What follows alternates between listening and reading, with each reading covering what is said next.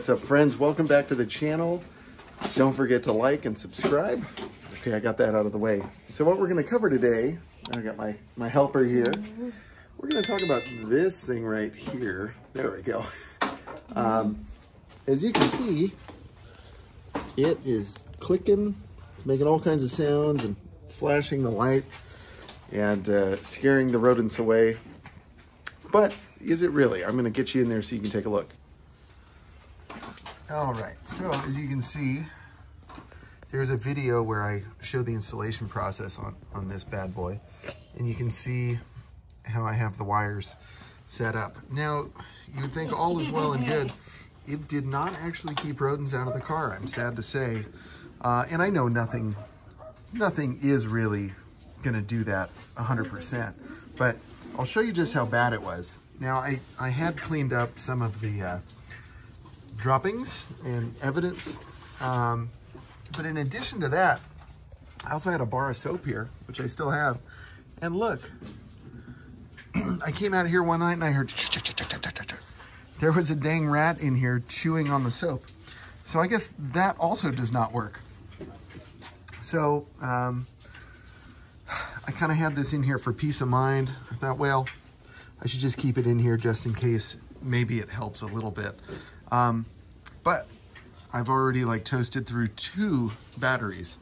Now I know this is not the best brand of battery to get, but still, this thing has just been killing it. So I'm gonna go ahead and uninstall this tonight, and we're just gonna have to take our chances without it and doing other forms of pest control. And this is the area where we live is just, we got wildlife everywhere. So there's no way to fully prevent it. We're gonna show there we go. Nice little toolkit. I got this one at Costco, but I actually have a link for this one on Amazon. Slightly different model number, but same toolkit. And this is a great, just handy, keep it in your car kind of thing.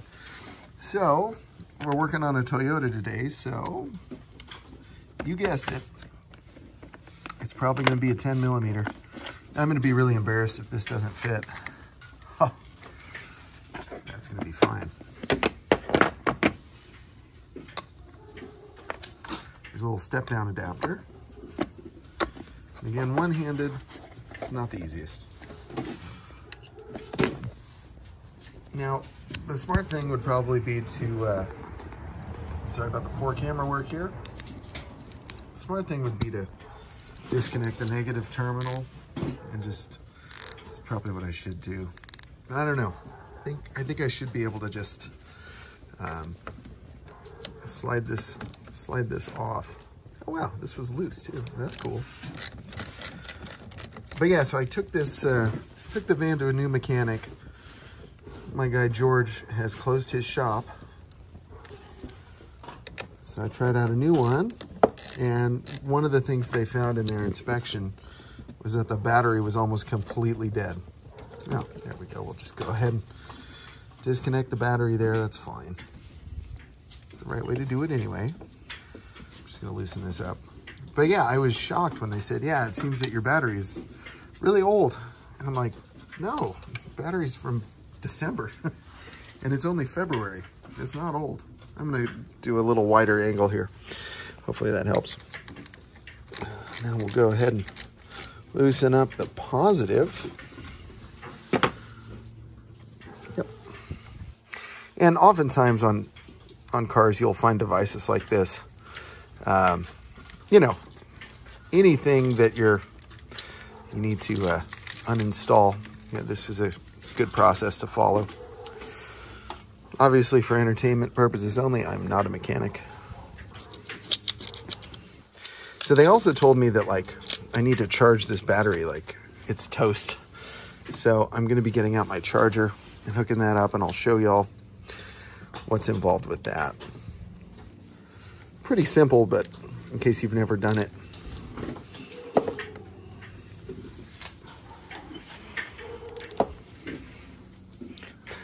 Again, one-handed. You know, I watch a lot of YouTube mechanics that do stuff one-handed, and I gotta say, like, they make it look easy. One honorable mention would be Randy from Auto Auction Rebuilds. And a lot of people say that he doesn't wrench on cars himself. Now, I don't know if that's true, but I've seen him work, and it's usually one-handed, and he does a pretty good job. I mean, I don't know how good of a mechanic he is, but he gets it done, and with one hand. So, yeah, I don't want to like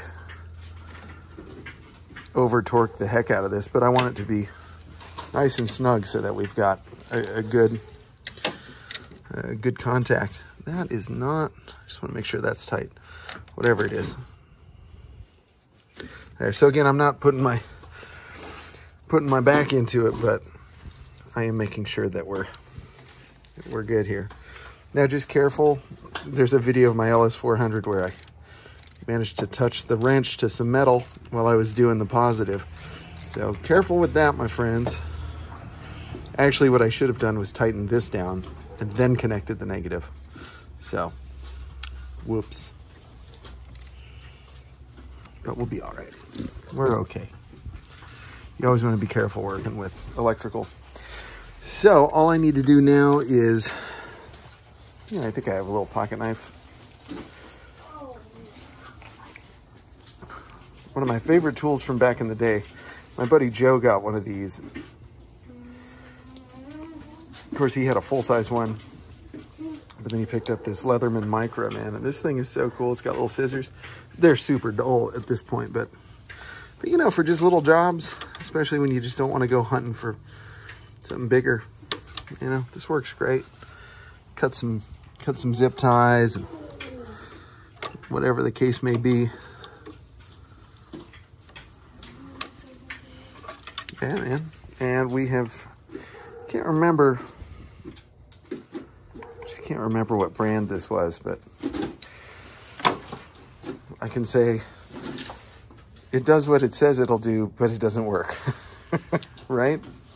Okay, so we've got that going, or we've got that removed. So next step is going to be to get my battery charger, and we're going to put this thing on a recondition. So again, good little tool set. I mean, this is not like, it's not my favorite socket set in the whole world, but I will say, I keep this in my Tesla just in case something, you know, you've got, you know, 5mm up to 19mm. I don't know why I said that so funny. 5mm to 19mm, and then 5/32 all the way up to 7/8, and a little extension here, and this too. So pretty good little set, man. And the ratchet, ratcheting wrench does feel good. It feels very high quality.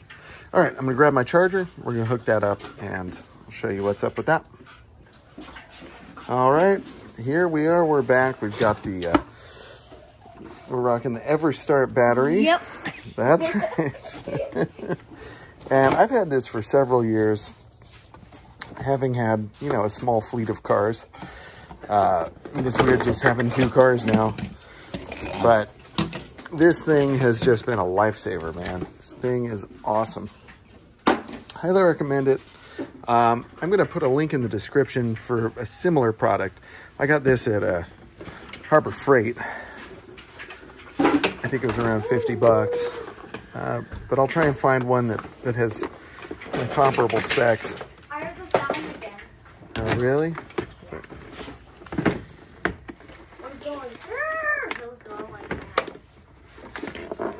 So, again, one-handed. Shout out to you, Randy. Also, Monkey Wrench Mike, he's a good one-handed mechanic. All right, so we're gonna get that set up. I have routed the extension cord over to here. So, pardon the camera work, but I'm just gonna plug this in. Yeah, this is bad camera work. My apologies. It's also like really dark, so I can't really see what I'm doing. And if I can come up with some more excuses, I will let you know. There we go. Yeah, that little pop there means it's working. It's kind of like, you know, if the car didn't leak oil, how would you know it had any?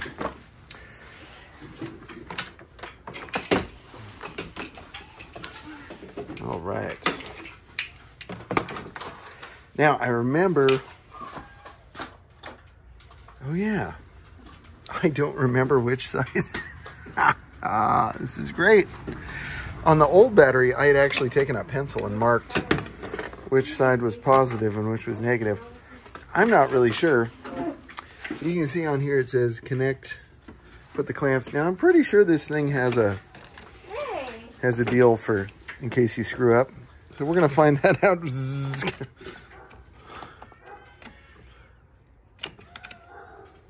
So far, I haven't fried myself. Okay, yeah. It's 12.1. But yeah, it's at 40%. I have to say, my shop I tried out today, or this week, they didn't lie. That was, not that I thought they would, but, you know. So, this one has a few different features. I think if I just leave it here, it'll just trickle charge. But I want a full recondition, so we're gonna. I guess we're not gonna recondition. I'm gonna just unhook this real quick. Yeah, we're gonna start over. There we go. Put on the clamps and recondition. There we go. Battery in repair now. So what this is gonna do is it's gonna repair the battery. I don't know how it does it, but it does it. And usually when I run this full cycle, I can't remember how many hours it takes. It's quite a while, but once it's complete, the battery is like brand new again. As long as like it's a healthy battery. And this should be.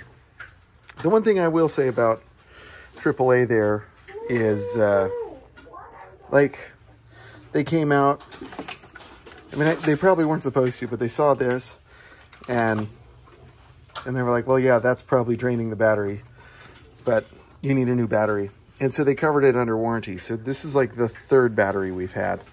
Not the third battery with this device on it, but the first battery only lasted like 1.5 years.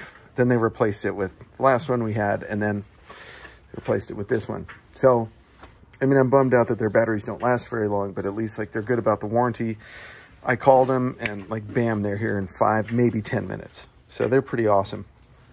And totally not sponsored content, but I would highly recommend if you do have a car that you get AAA. It's really not that expensive. I think it's like $50 for like basic, and then something like $100, 125, 150, I don't know, for the year for like the premium one. Get the premium one, whatever it's called, the gold or the platinum, can't remember. But you know what I say is like, if you drive an old car, you should have AAA. If you have a new car, you should have AAA. So most of the new cars aren't coming with spare tires either. So, you know, there are just all kinds of times when you might need however many miles of towing that is. And they're just everywhere, and I think they're the best at what they do. Not to mention all like the DMV services and the discounts and all kinds of other stuff, the perks that you get through them. So that's just my 2 cents on that. If you have AAA, like, comment down below. Like, am I right? Am I wrong? Tell me. That's fine.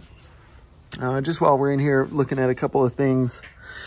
So kind of interesting. If you know anything about the 3.5 liter 2G RFE, this is the VVTi cam gear oil line. And I guess a lot of these, that little rubber hose in the middle there would burst and kill the engine basically. And what I found out is that this one was actually replaced from the factory recall.